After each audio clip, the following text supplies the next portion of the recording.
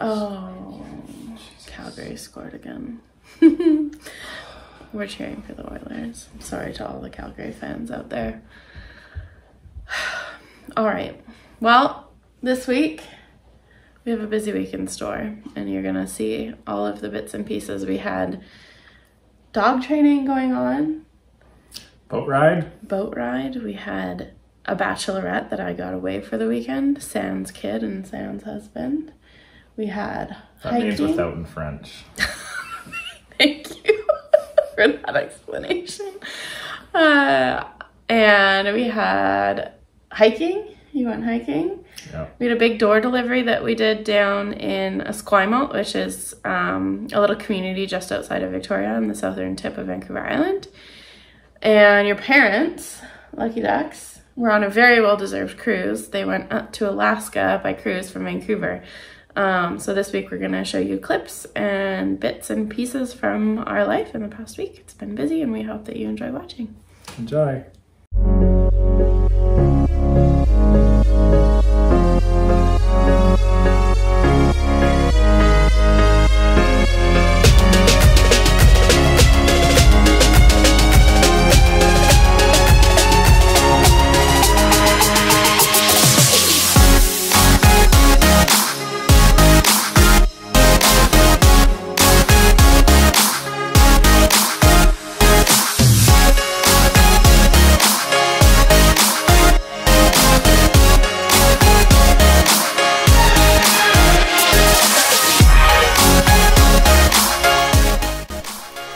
Hey, we're the Gierc family. We own and operate Fenstur windows and doors on Vancouver Island, BC, Canada. We're a collection of 4 kids, 2 parents, 1 daughter-in-law, 4 dogs, and 1 very spunky 2-year-old. Follow along with our family while we make some of the most beautiful and energy-efficient windows and doors in Canada.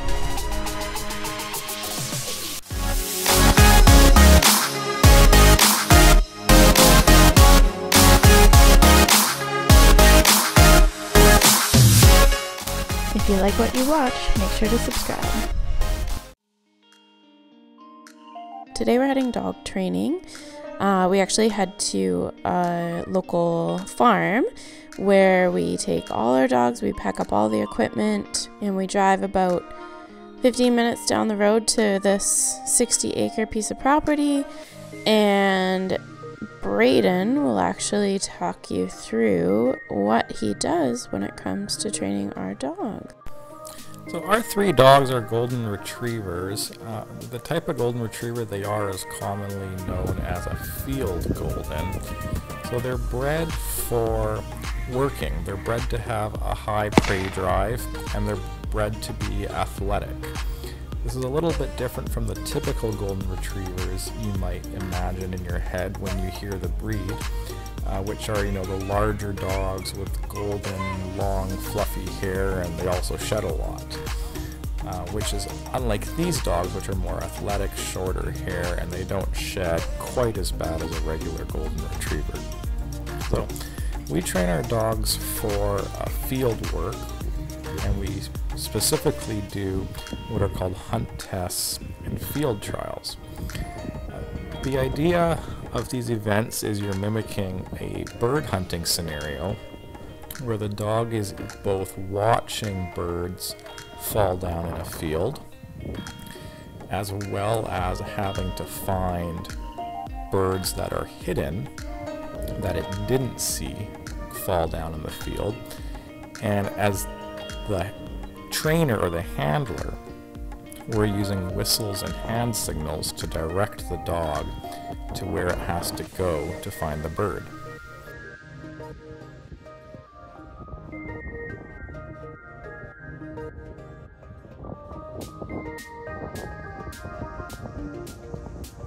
Are you tired, old lady? You wanna go?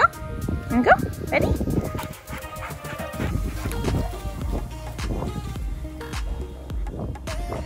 Good girl.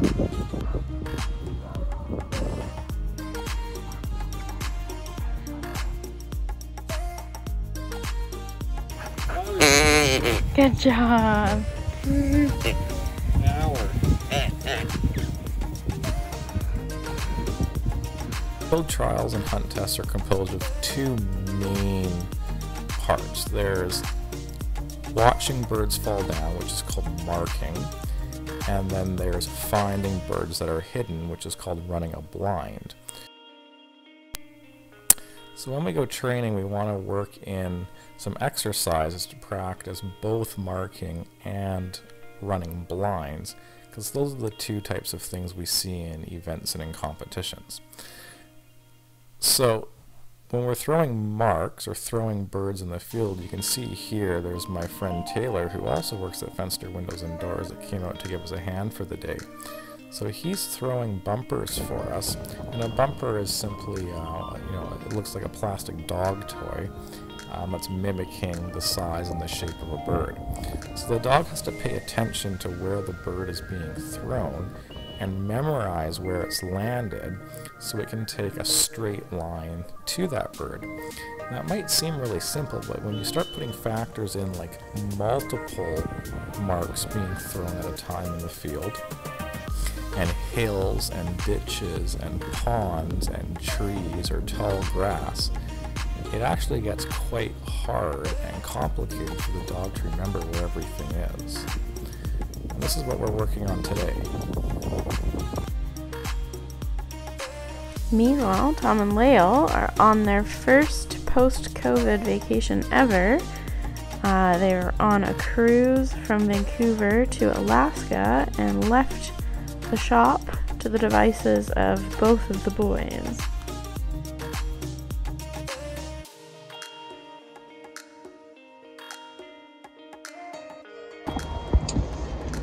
Yeah, so today we're getting ready to head down to Victoria and deliver a couple of lift and slide doors and a front door for a new home that's being built oceanfront in Esquimalt. The glass finally arrived for these doors. It was pretty delayed coming in. We had it shipped in from overseas and it sat.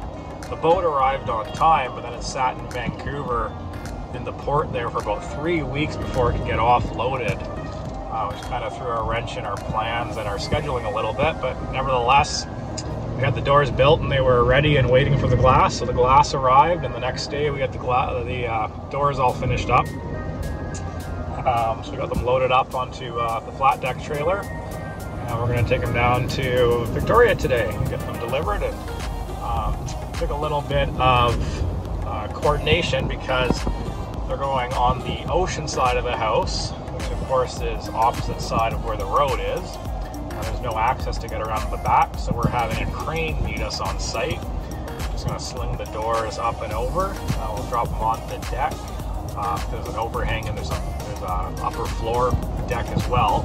So we're going to drop them on the deck on the floor they're going into, and then use some muscles and a lot of people to move them into the openings. And then the builder on this job is going to be installing the doors, but we're going to come back in a week or so and just give them an inspection and make sure that they were installed well, and if they had any questions or difficulties with the installation, then they're going to let us know so we can come down and sort things out and make sure they're working right. It's really important with lift and slides that the opening they're being installed to is very, very level. We tell guys aim for a 30-second of accuracy, and they got to be level, left and right and in and out.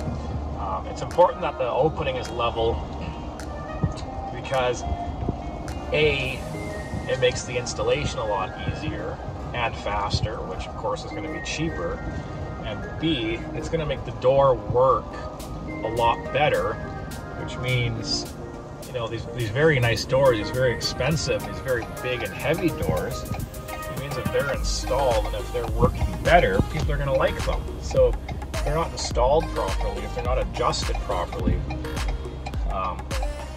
the door's not going to work the way it's supposed to, and you're not going to have, the fit and the feel and the function and purpose of a nice expensive door. We don't want people going, why did I spend all this money on this door and it's hard to open and close. And it's all to do with the on-site conditions and how well it's been installed and how level it is. You don't want to be fighting bumps or having to push the door uphill or anything like that. So it's always nice to make sure they're installed properly. You know, the first time installing one of these doors, there's a bit of a learning curve. Not that it's hard, it's just a learning curve. So once you get the first one out of the way, the second one takes half the time, and so on and so forth.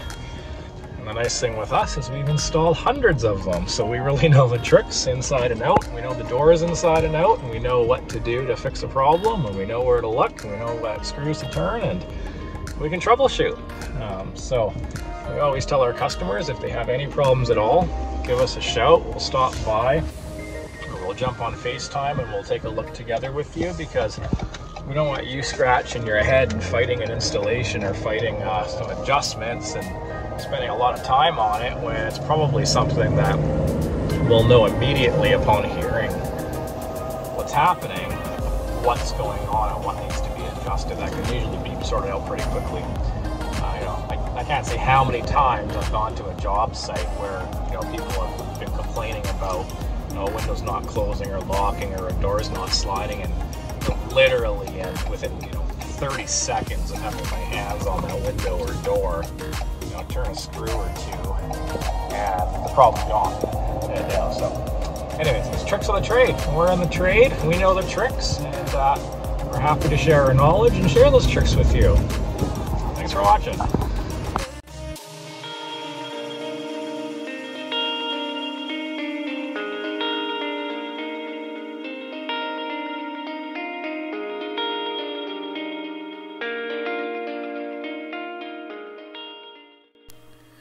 During the time we were offloading the doors from the delivery trailer, which took a couple of hours, some other trades had pulled into the narrow alley that we were parked on, in addition to the crane itself. So rather than fighting to get the whole truck and trailer turned around and backed onto the street, we took the crane operator up on his offer just to lift up the trailer and throw it on the street for us. So there was no saying no to that, and we were able to get out quickly and safely without any fender benders.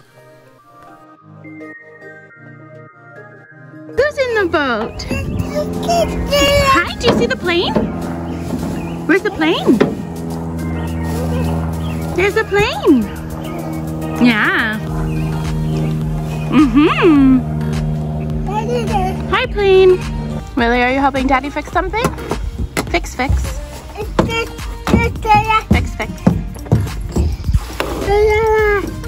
Hi, Dada. Hi, dogs.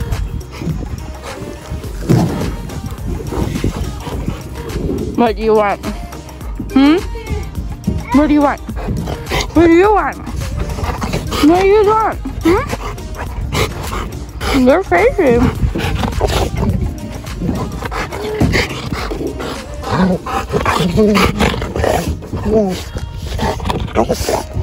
Sit. Good boy. Sit. You're being bad. Sit. Good dog. Okay.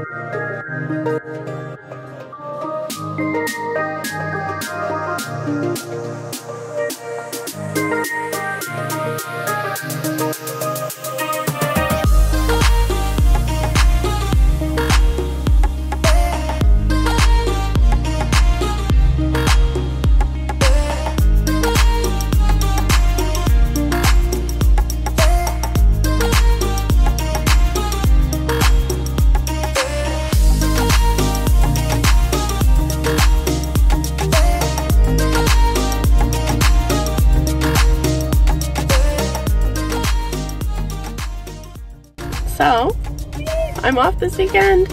Baby free, husband free, carefree, off to celebrate the upcoming wedding of one of my good friends, Heather.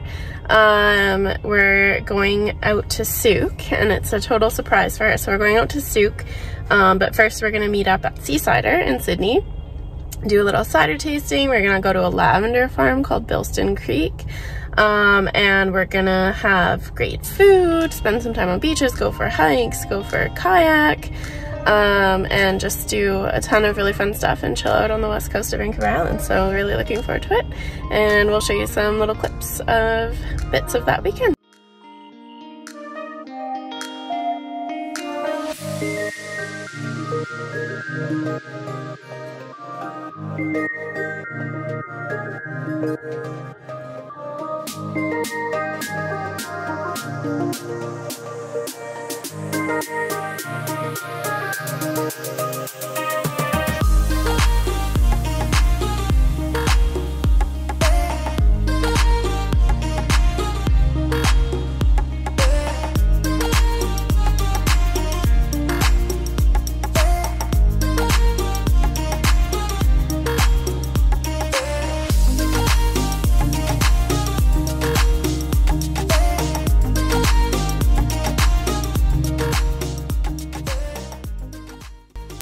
Meanwhile, back in the Cowichan Valley, Brayden and Willie are getting up to lots of fun.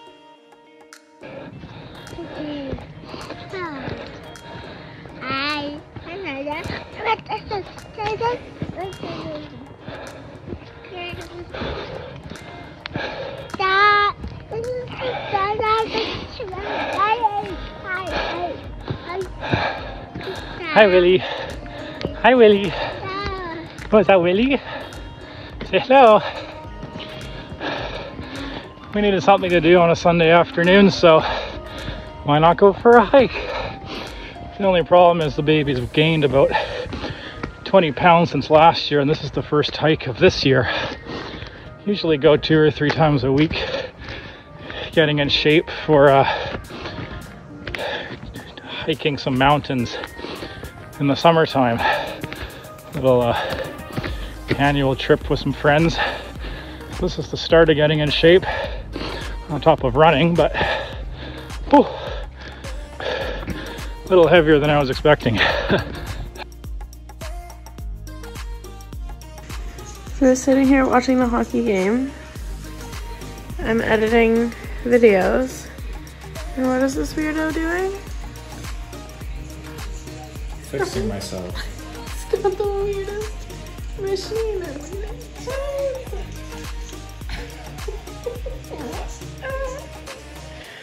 What do you have to say for yourself? Feels good.